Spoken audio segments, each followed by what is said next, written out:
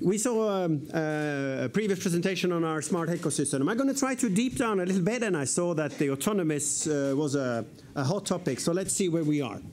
Now, the whole purpose of why we are around here in that little technology shop of Wärtsilä is to help all of us to move into something better. Are we good today? Anyone in this room that has a ship owner or a ship manager that has an EBIT of 5% or more?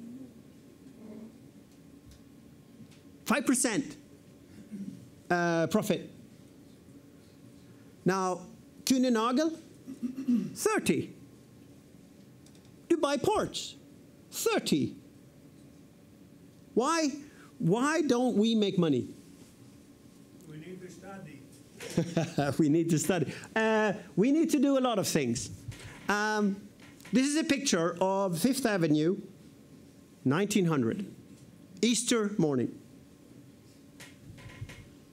There are horses that draws carts, and there is a single car in that picture. Then, in 1903, there are people who want to discuss whether to invest in this Ford company thing. No, that's just a fashion thing. Won't work. No. It's just modern. And this is the same street.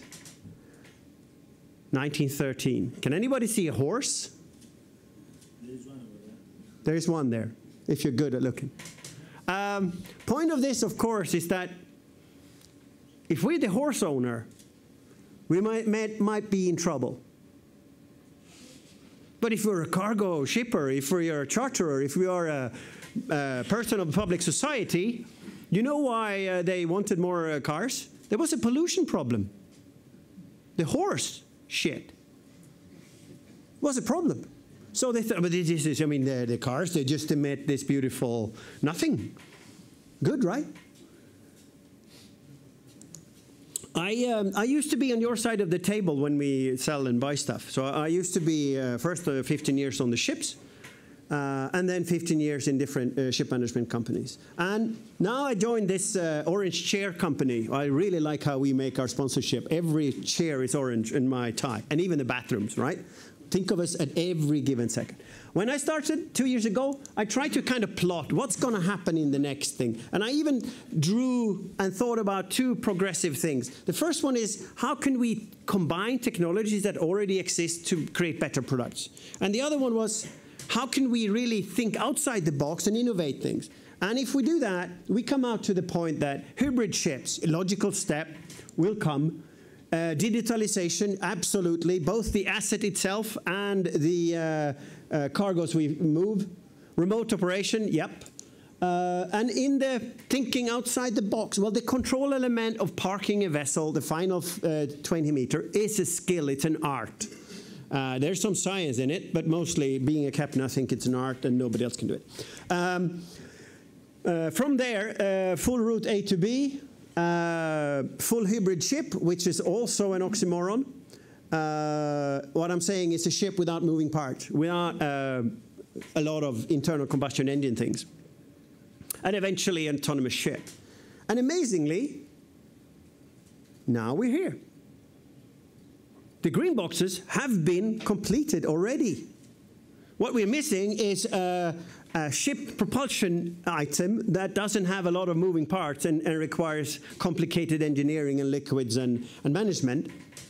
And we need a fully compliant Colreg navigation system that can detect everything and separate it from dangerous and non-dangerous and understand visibility rules and stuff.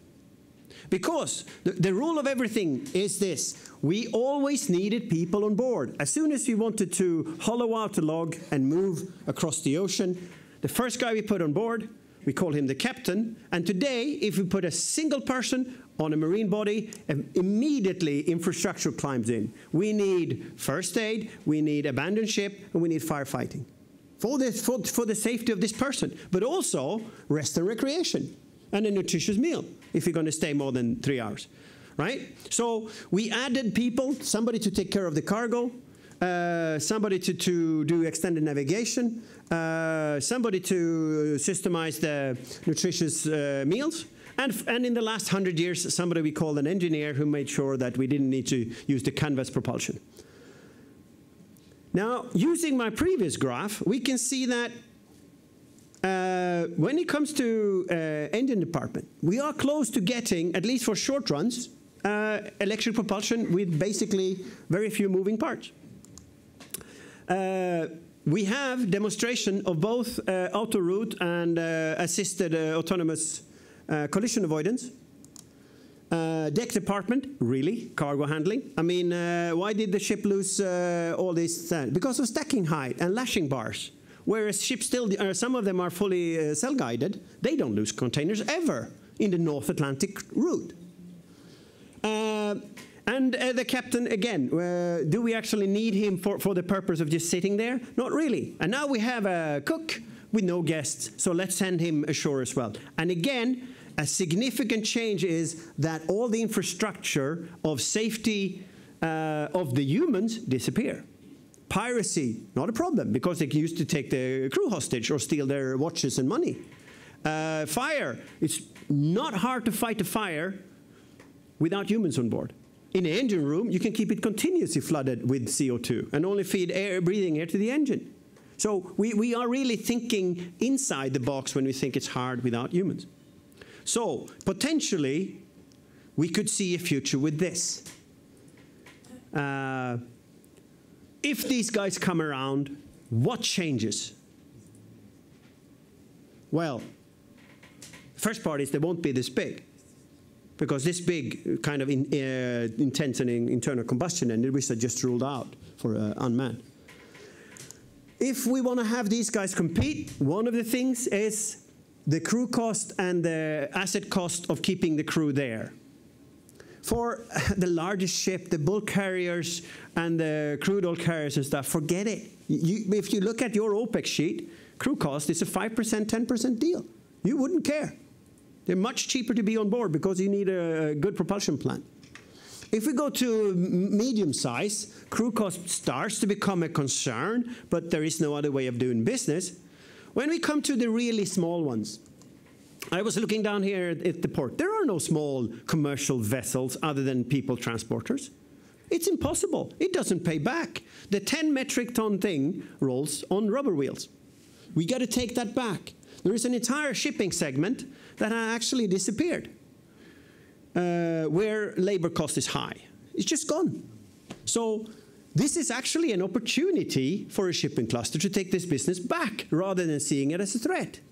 Autonomous ships might get you the domestic services of the Greek islands serviced in a much more efficient way. Today you have to wait to get all your stuff to a full truck or a full thing and then go once a day to the islands.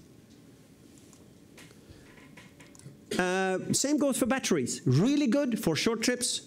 After 24 hours, you're going to have a hybrid plant, and over 24 hours, again, forget it. As long as we don't have a new battery technology, we won't be able to do it. So the sum of that is this. These guys will win when there is a high cost of labor in proportion. They will win if the trips are short, suitable for batteries and fuel. If the thing is small, because this ship that lost all these containers, were all of them destined for Netherlands? We send so much stuff passing other ports where they're not supposed to be. The economy of scale, we're good, but to them, not interesting. Dirty, dangerous, demeaning meaning boring, they're going to win. Firefighting, oil recovery, all of that, they're there. And the point-to-point. Send the container exactly to from where it starts to where it ends. That's something you can do. And in our smart marine ecosystem, 50,000 ships out there have something Wärtsilä on it. We want to help you to win rubber wheel, iron wheel, and air winged. We want to help you take the business back, rather than trying to say that we're going to build the new technologies. This is for companies who don't have partners and customers today. So with that, you will also benefit from the same exact technologies. When we do the hybridization, the fuel saving are for everyone. If you have short trips, high load variation, tugs, short line ferries, hybridization can really save you money, especially if fuel prices double or triple. The auto route that we are having now, the Folgefon, you saw it. It can really help the boring ferry operator who goes front and back, forward, back, forward, back. We can have precision, we can have repeatability, we can have insurance, and everyone else, equipment wear, all of that goes down. Remote operations, for things like offshore where they need a depot operator one day of the week, easily we can back up the onboard DP operator with a second one shore-based. When it comes to autonomous, assisted autonomy, same thing. We had a collision in between Corsica and mainland of a ship was at anchor and another one T-boning it, with the captain on the bridge. Why? Why didn't my car avoid small children in the city? Why didn't the ferry do that? We have so many things that we could help the shipping, wider shipping community through these things. And with that, the conclusion is this. The autonomous ships will both give the clever guys in the room some thoughts about how to expand business and go into new development of this shipping. So instead of being New York Taxi afraid of the Uber, embrace it and come up with a new business model. And for the incumbents, you will benefit from these new technologies. Thank you.